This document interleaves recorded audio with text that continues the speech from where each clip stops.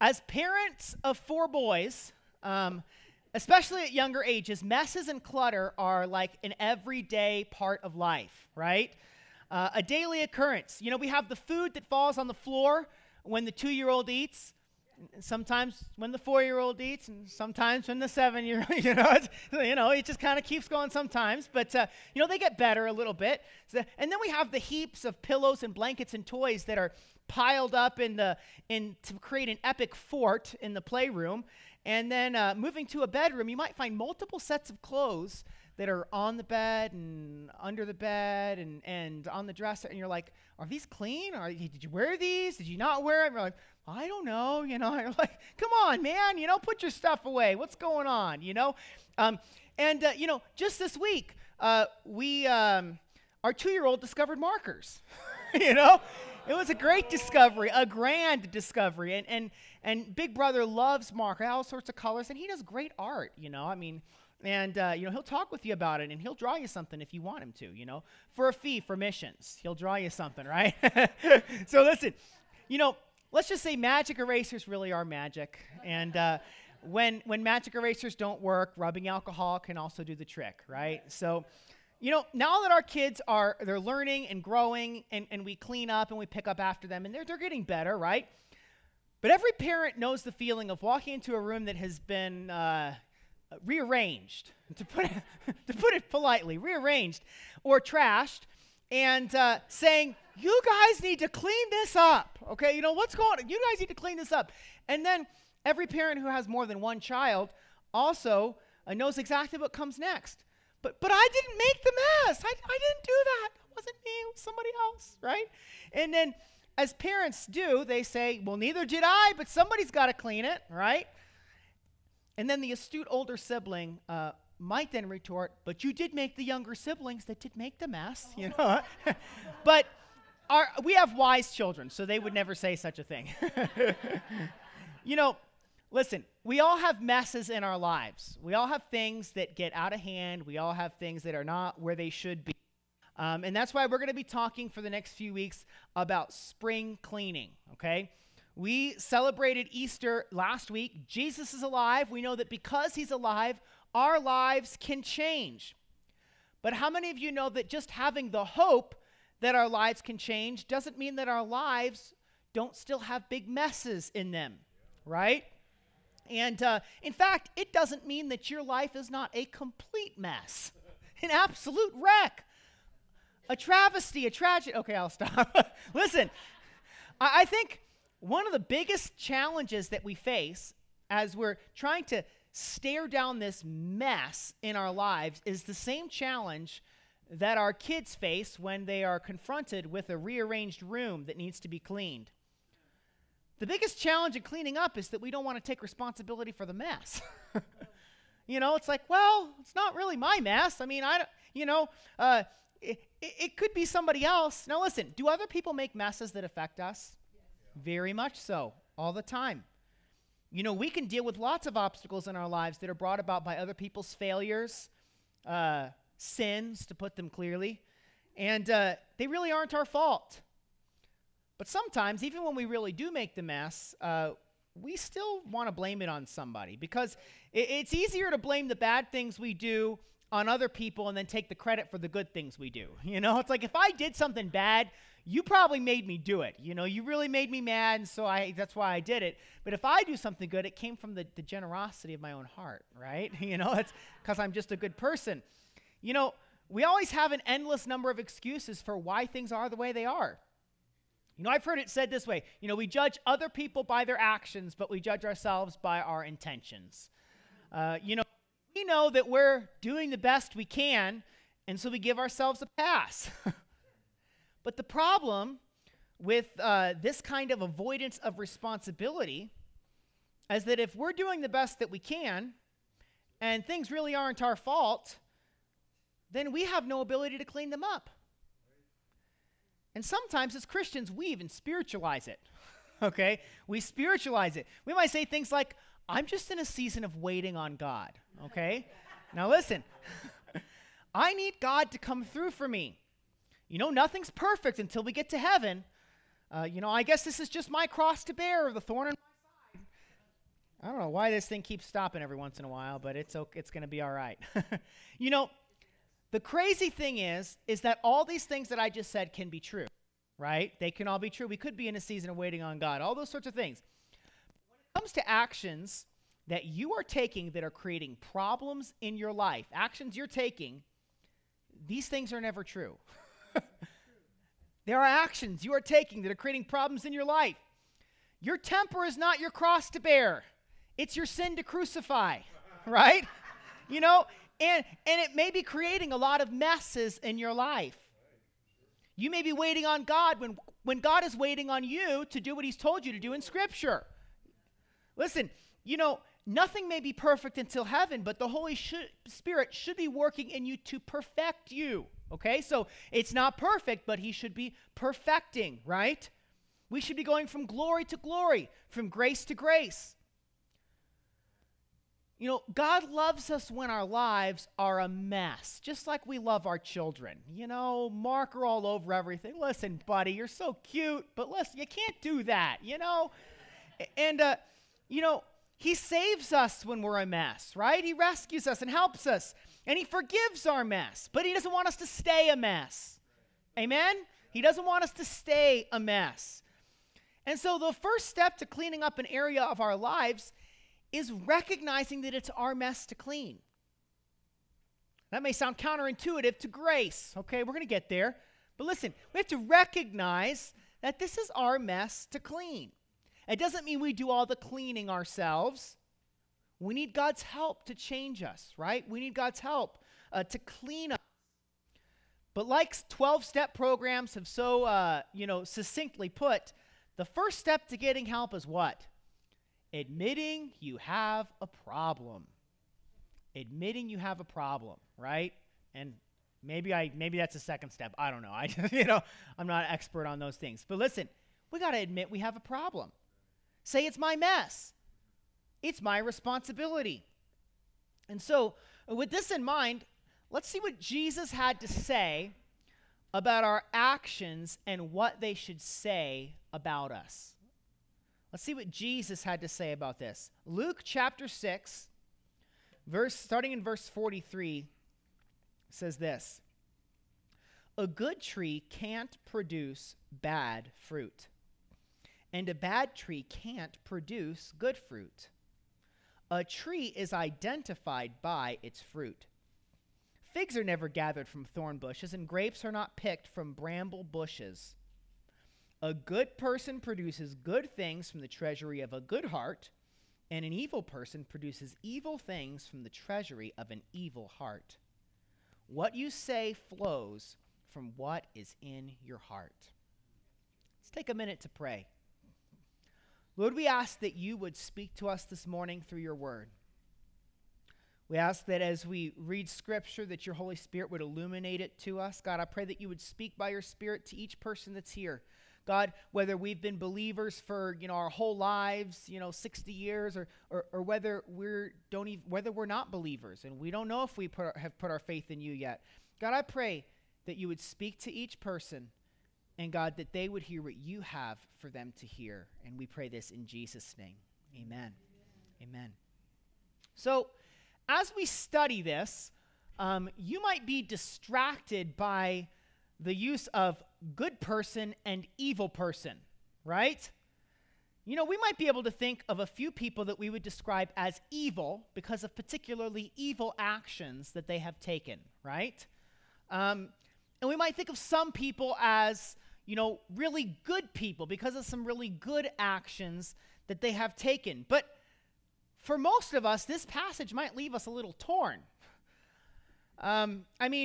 I do produce some good things, right, by the grace of God, but sometimes I have also produced evil things or sinful things. Let's just put it that way. So am I a good person or am I an evil person? And I know I'm not alone in this because we all have sinned, right? He who says he is without sin is a liar. That's what 1 John chapter 1 says. And the truth of God is not in him.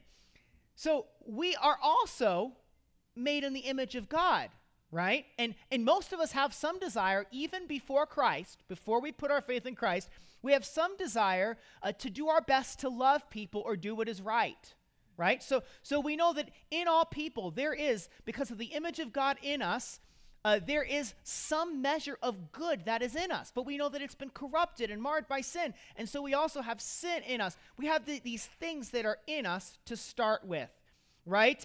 And so then after Christ, he works in us to change us, and he changes our desires, and he makes us more like him, and hopefully we see more and more and more good fruit come out of our lives. And maybe this isn't true for you, but even as a believer, I sometimes still have ugly things that come out of my life. I hope I'm not alone. But I hope I am, actually. I hope you guys are perfectly sanctified. I wish. But listen, so what is Jesus saying with all this talk about good trees and bad trees? Okay? I believe he finishes up this statement that he's making in this section by telling us exactly his point. What you say flows from what is in your heart. Right? And we could broaden this context, because this context is about good and evil things, so it goes beyond even just what we say. And we could say this: what comes out of you comes from what is in you. What comes out of you comes from what is in you. Or in other words, what you are producing is coming from your heart.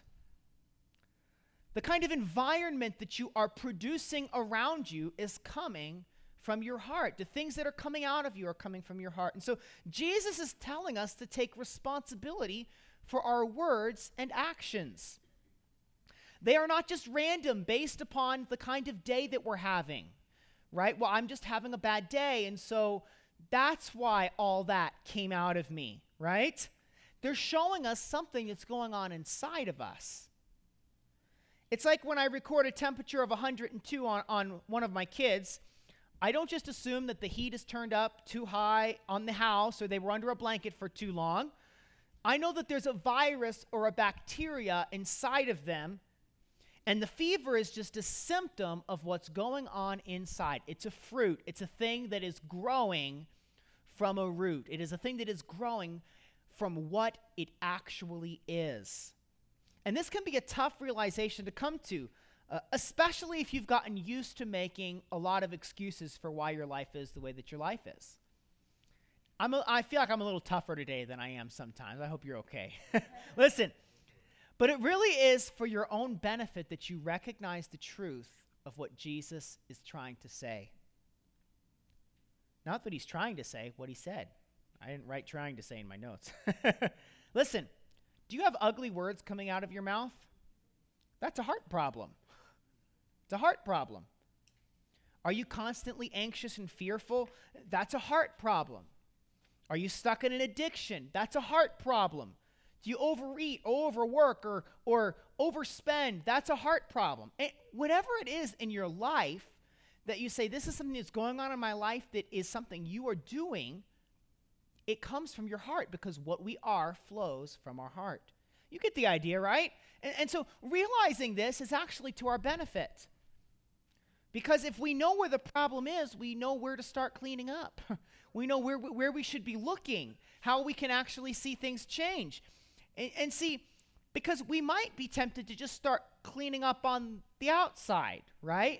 And just try to fix a few, behaviors here and there. See, Jesus had big problems with the religious leaders of his day and the people that taught the law because they were all concerned about cleaning up behavior and mostly everyone else's behavior, right? But they totally ignored the heart. And Jesus speaks to them here in Matthew chapter 23, starting in verse 25. He says this: "Woe to you, teachers of the law and Pharisees, you hypocrites! You clean the outside of the cup and dish, but inside they are greed and self-indulgence.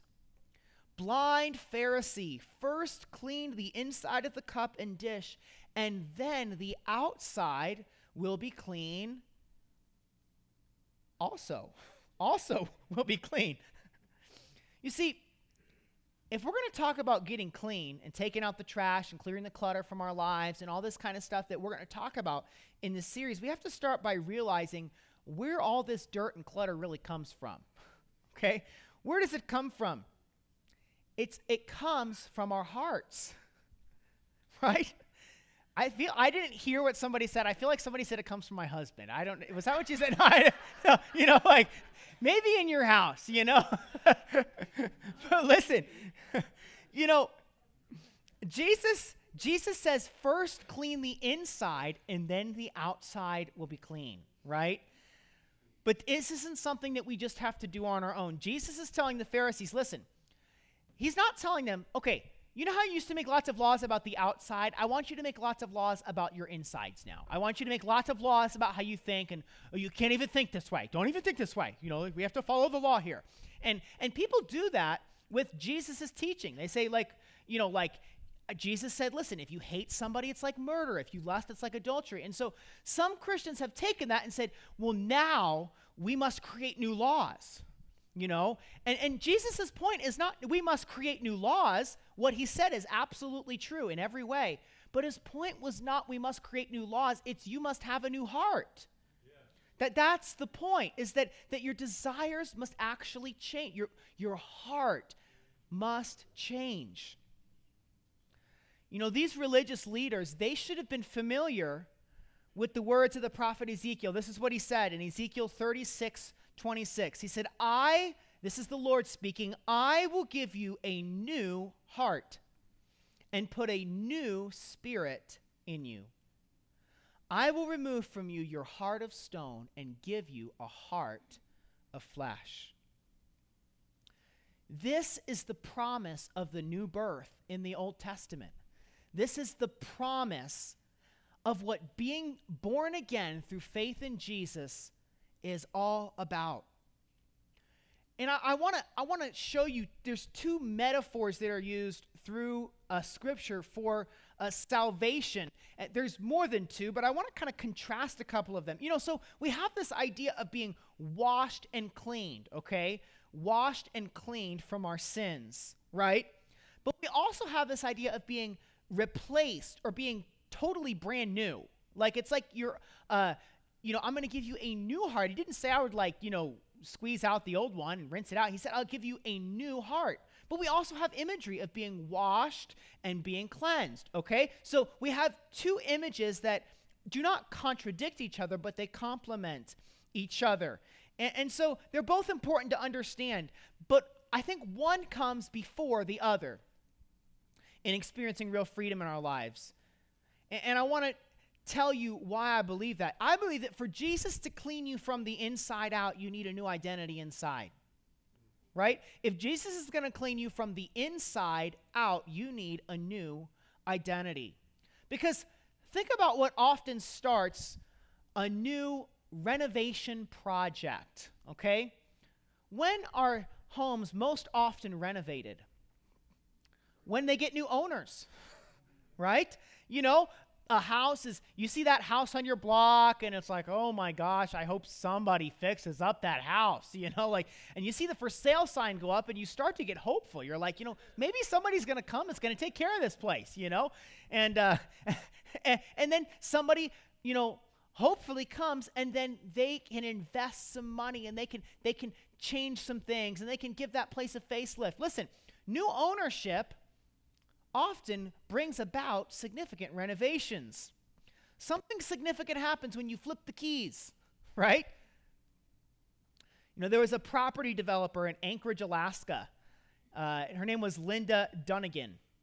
And she had grown up with a mother. Had a rough childhood. She grew up with a mother who had worked in a strip club, and that was how she earned money. And she had always felt a sense of shame about how her mother had earned money, and it was just something that she just hated the industry. But it was how her mother had felt that she'd had to provide for them. And so in Anchorage, Alaska, there was a strip club that had recently closed down. It had been shut down, and they were looking for someone to sell it to. And Linda was a Christian, and she was a property developer, and she wanted to see that club transformed into a church. She had it in her heart. She wanted to see that club transformed into a church. And so Linda purchased the building and she began to transform the space. Pastor Kenny Menendez had lived in Oregon and he'd worked in the aerospace industry. But he sensed a calling into ministry. And so Menendez moved his wife and their 3 children to Anchorage, Alaska. An Open Door Baptist Church was planted in 2020 in Anchorage, Alaska, in that same building that had been a strip club.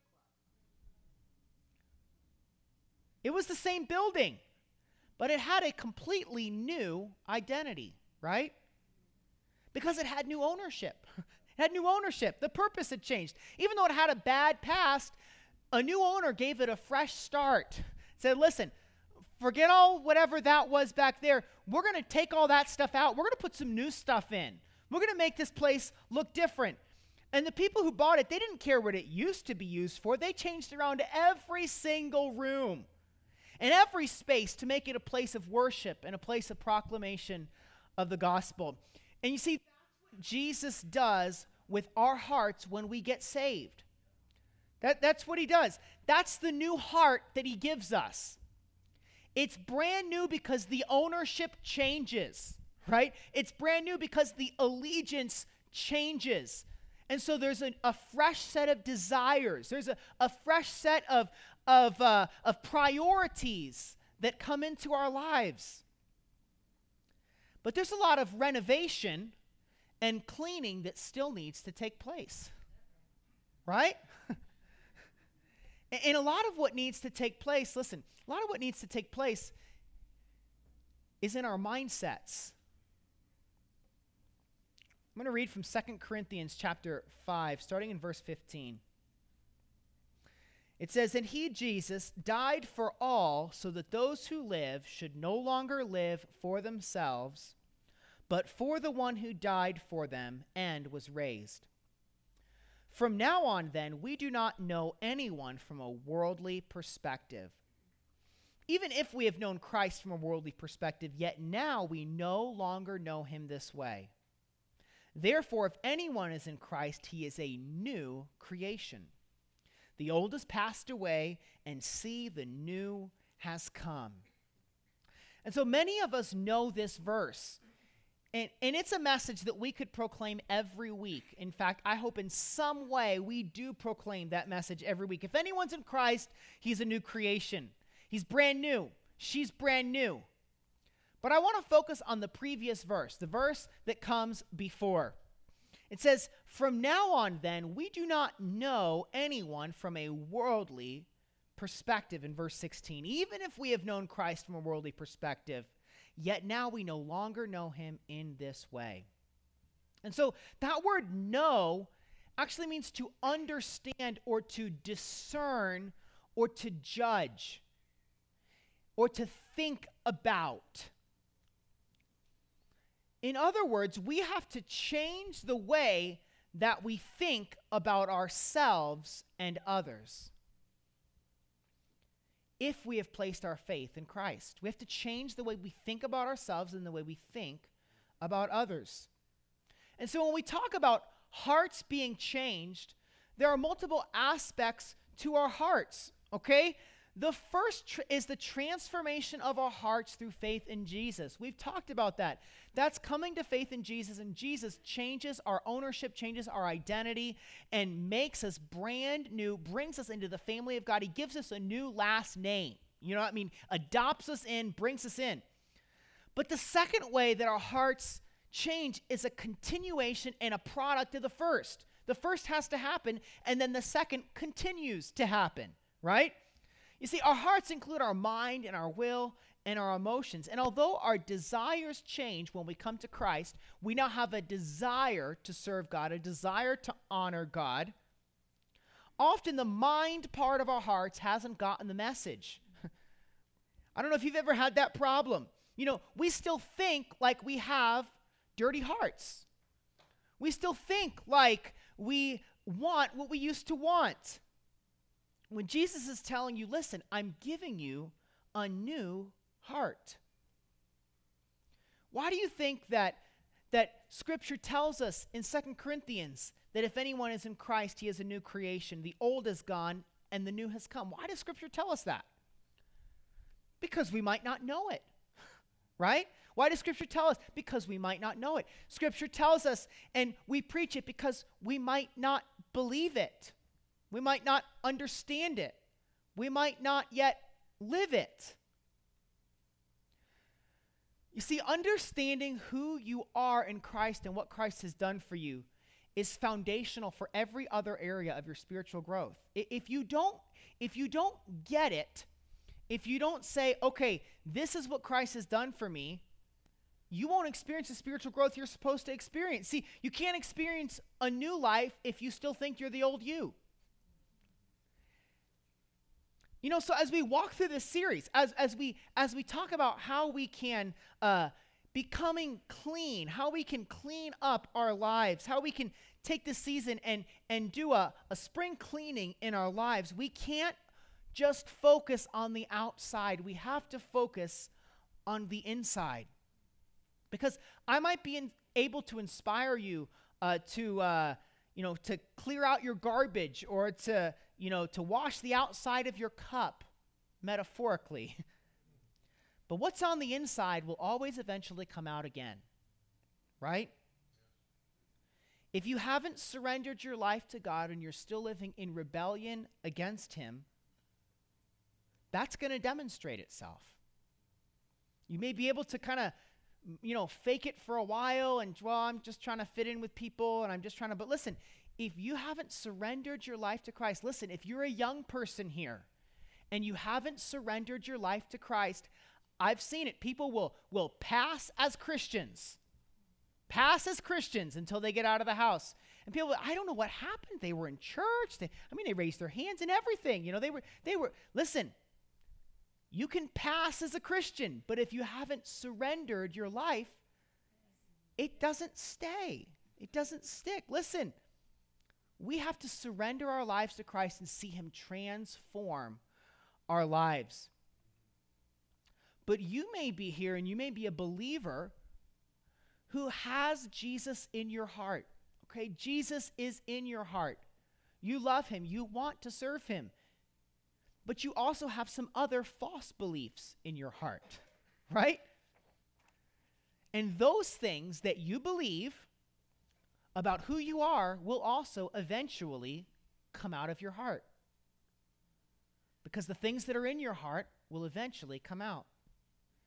If you believe that you're an angry person in your heart, even if you try not to be angry, it will come out in angry words and actions, because that's who you believe that you are.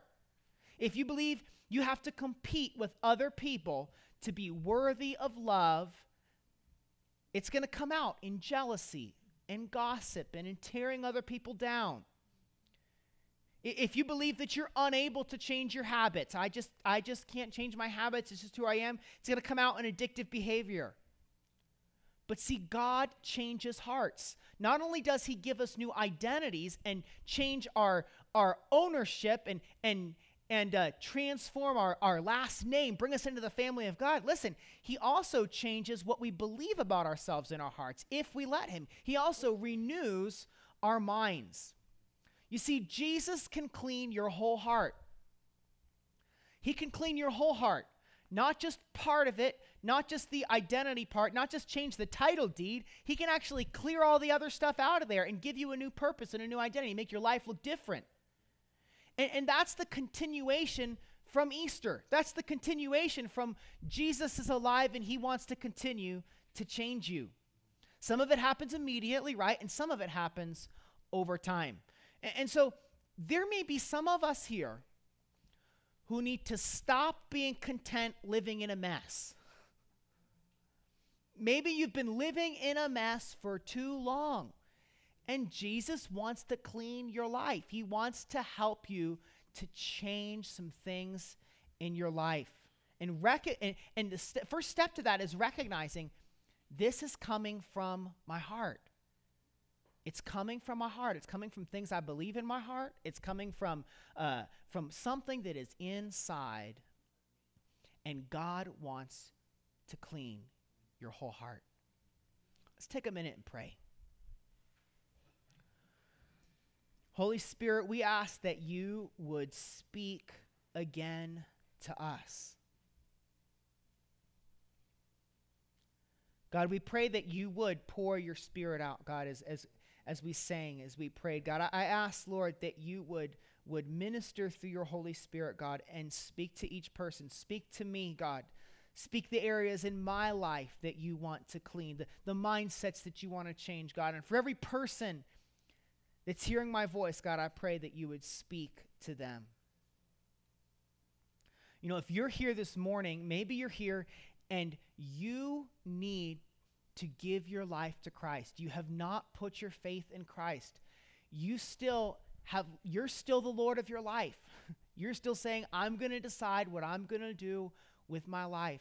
And Jesus wants to be Lord of your life. He wants to be your Savior. He wants to take you out of the path that you're on, which is a path of rebellion against God, and he wants to bring you into relationship with God. And so if you're here and you want to put your faith in what Jesus did for you to reconcile you with God on the cross, if you're here and you want to do that this morning for the first time, I just want you to raise your hand so I can pray with you. And we give this invitation every single Sunday, and I say that because I never want anybody to think that it's because they're here that I'm giving this invitation. Every Sunday, we give this invitation because we want those who are away from God to come into relationship with him. So if that's you, just one more second, just raise your hand, and I want to pray with you this morning. Now, there are most of us here this morning, because I know many of you, there are most of us here this morning that we've given our lives to Christ. We've accepted Jesus as Savior.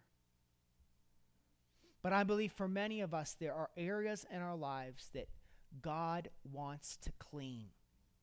And it starts with our hearts. So I want to lead us in a prayer this morning, and I don't usually do this, but I want to lead us in a prayer, kind of like a salvation prayer, and I want us to repeat it together, okay? So I want us to repeat this prayer together as we respond to what the Lord is saying in his word. Say, Dear Jesus, I give you my heart. I give you what I believe about myself. I give you my desires. I give you my emotions. Please clean me. Holy Spirit, work in my heart. I surrender to you. Amen. Amen. This is an ongoing conversation. This is an ongoing, we're going to continue to talk about some of these things. But this is really an introduction that helps us to say, listen, as we talk about cleaning up, it's not about washing the outside of the cup, is it? Right? It's not about impressing other people. It's not about changing our behavior. It's about God working in our lives so that we truly and really are free to follow him.